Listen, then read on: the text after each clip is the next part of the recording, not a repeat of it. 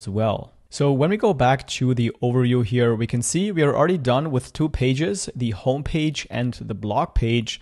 And now we're also going to really quick look at the layout for our blog posts. So how the page looks like when somebody clicks on a blog post. So let's come back here, and then we're already in the customizer.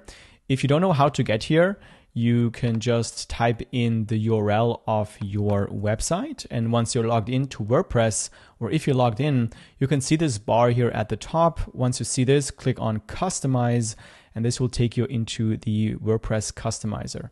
So we're going to click on Blog, and then now we've already added the entries. Now we're going to add the single post. So now this is how the single post page currently looks like. We have the featured image of the blog post, the title, the metadata, and then the content here. The sidebar we already have created here, as you can see. And then at the bottom, we have the posts that are related to the post that we are just reading. So as you can see, this already looks pretty good. So we don't actually need to do a lot here. The only thing that I want to do is I want to do some changes here to the metadata. So we're going to go to the meta section here. And what I want to do is I want to deselect the comments and maybe also the category. If you think it's important, then you can just leave it here. I'm going to probably deselect it. And then for the date, I'm actually going to I'm going to delete the date. I'm going to disable it. And then I'm going to change it to modified date.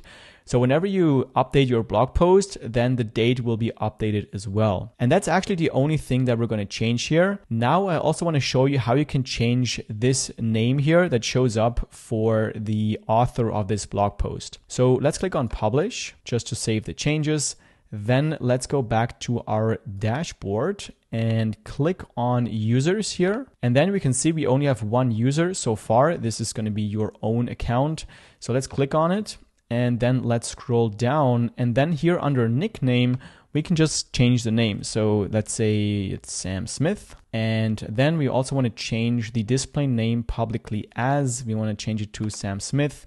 And then we're going to click on Update Profile. And now when we go back here and reload the page, we should be able to see that when we click on one of these blog posts, that the name here has now changed to our new